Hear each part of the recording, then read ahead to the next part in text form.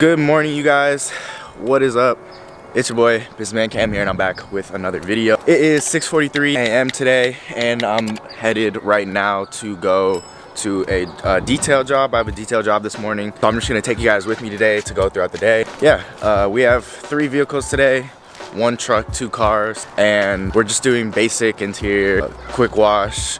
So it should be pretty easy. I quoted the dude 200 bucks. He's a repeat customer. He just needs 2 cars to be sale ready. He's getting ready to sell them. And then the 3rd one just needs to be washed, and the interior, same thing, just a little basic interior. So I actually invited my roommate to do this job with me today. He could use a little bit extra cash, so figured why not. Hopefully we can knock this job out pretty quick. But I'm getting in my car now so I can pull the car up and load my generator into the car. And then we're gonna go ahead and head to the job. Alrighty guys, so we're here on location for the day. We have 3 vehicles to do. This truck, there's a Trans Am back there, and then this Ford Focus. So let me just show you guys. This first vehicle, I'll show you guys as a go, but we're gonna work on this one first. This is what the first one's looking like. Not too bad. A little bit of crayon discoloration there. Try to get that out. Door panels. Hey James.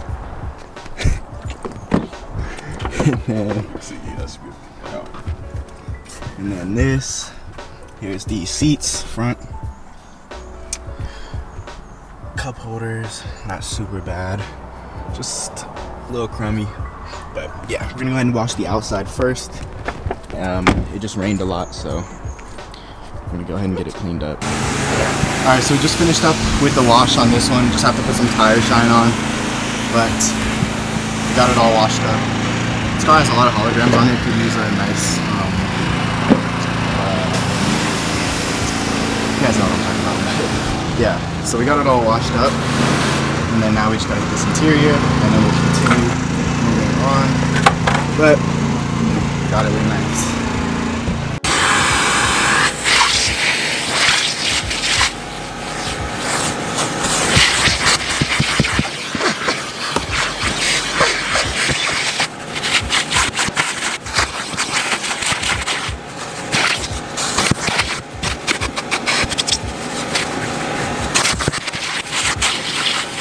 So we just finished up with the interior of this car. Show you guys the outcome. Got the seats cleaned up. I'm gonna turn on my steamer and get that cleaned up, that stain, or hopefully anyways, but we're gonna start working on the next car while my steamer warms up since we already finished. But yeah, I mean, it wasn't too bad to begin with, but we just wanted to keep it clean. It took us about 50 minutes to finish it. 45 minutes-ish, so not super bad, but yeah. So now that we're done with this, alright guys, so I have to finish recording on my phone because my camera died, so I'm sorry. But we finished with this car, so now we're gonna start working on this F-150. Same thing, just a basic wash.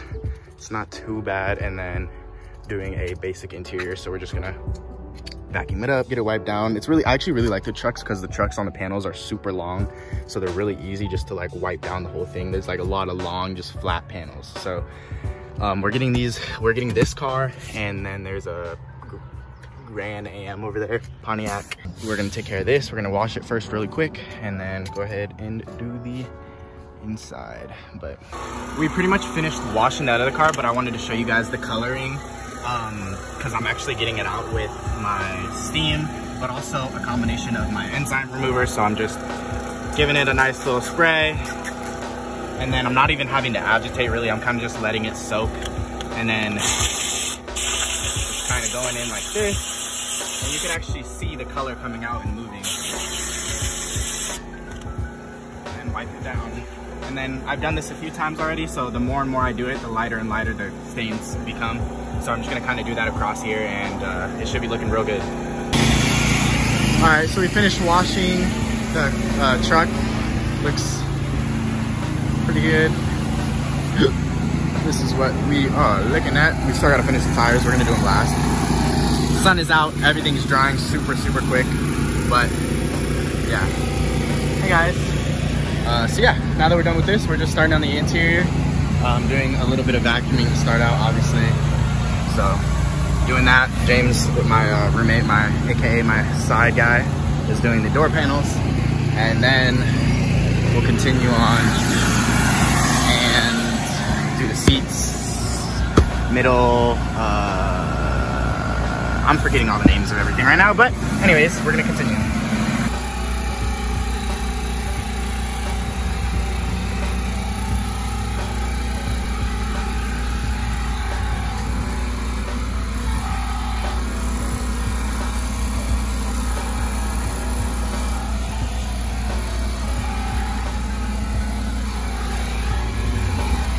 Just finished up with the truck. So this is the, why do I sound like a robot? This is the interior. Got this cleaned up, middle seats, dash. Yeah. So now we're pretty much done. I did the windows. Tires we'll do last when we're done with this other car, but yeah. So pretty much now that we are done with these two, last car is this one. It's been about 3.5 hours. We probably have 30. He already did the interior on this one while I was finishing up that one. So we probably have another maybe 30 minutes, 35 minutes left, and we will be packed up and headed out. So we're gonna go ahead and get started on this one. This is probably the dirtiest one out of all of them, so this may take a little longer, but yeah, he's getting started on the tires right now because we do wheels and tires first, and then you guys see, wet them up, we do them, and then we do and then we do the rest. But yeah, so let's go ahead and finish it up. Nice, beautiful, sunny Southern California weather. And yeah, this guy has a beautiful house and a trailer and everything. It's crazy, but all right, so we've done half of the car, so half of washing this car so far. You guys can see, like, this is the difference. I mean, we're kind of under shade, so it's hard to tell, but we're only doing the car we're washing the car by sections because the sun is directly, like literally directly on us. So it starts to dry really quick. So we have to do by sections. So we did the window by section, and then we did this front part. And then you guys can tell this is what the car actually looked like before. So it's like almost a half and half. So now we have the rest of the car to wash. And this dude, but yeah, so you guys can see the difference there. We're gonna go ahead and finish it up, and after this, we should be wrapping it up. Right. Alrighty, so we just finished up. I just told the customer, shut up, we're done. But finished, I told you guys we already did the interior of the Pontiac. We're just finishing up the glass, but we completely washed the whole thing. Really nice car, actually. But yeah, got the truck done and got the Ford done, so got all three done. We are just kind of packing up now. We still have to finish just the wheels on there real quick, and then we'll be done.